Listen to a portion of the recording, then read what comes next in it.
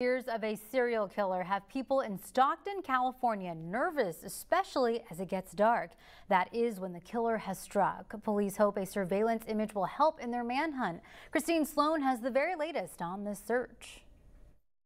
A California city on edge as the urgent search continues for a possible serial killer or killers. At this time, we don't know if it's a person, 2 or 3. We just don't know. 5 men shot dead in Stockton over the past 3 months, starting in July.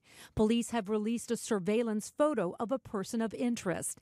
Investigators say the killings meet the FBI's definition of a serial killer. 54-year-old Renzo Lopez was one of the victims. He was a musician who sang about violence on the streets of Stockton. This is a recent video.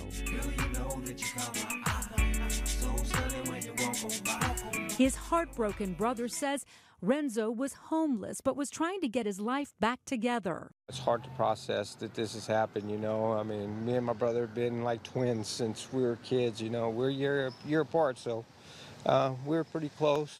All of the victims are mostly Hispanic, men between the ages of 21 and 54.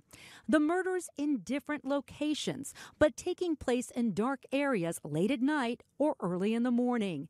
And the victims were all ambushed, but investigators say the killings weren't gang-related or robberies. 35-year-old Paul Alexander Yaw believed to be the first person killed. In a statement, his family says he was a good boy who grew into a good man with a big heart, adding he was always there for you if you needed him. His mother telling ABC News she's sharing Yaw's photo in hopes it will solve the cases. Authorities are offering an $85,000 reward for information that will lead them to the killer or killers. Meantime, police are warning people in Stockton to be extra vigilant and to not walk alone. Christine Sloan, ABC News, New York.